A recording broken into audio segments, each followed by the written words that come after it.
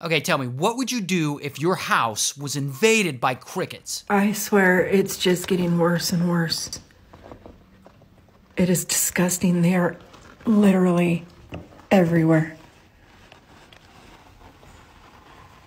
Our entire neighborhood is flooded with these things. Our whole town is. What in the biblical plague is going on here? Well, this is scary as hell. This is like some kind of cricket horror movie. Like, I'm not specifically afraid of crickets, but there is a threshold amount that I can tolerate. Like 5 crickets, that's not that scary. 100 crickets, that's a little more scary. But this? Like this amount of crickets? Hell no! It is time to burn down that entire town. And here's the most interesting part. So as you can see from the caption, these are actually called Mormon crickets, which makes sense because they just, randomly show up on your porch. Do you have a moment to talk about the Lord? Okay, but this actually gets worse. I was reading that you can't actually kill these crickets because crickets will sometimes eat other dead crickets.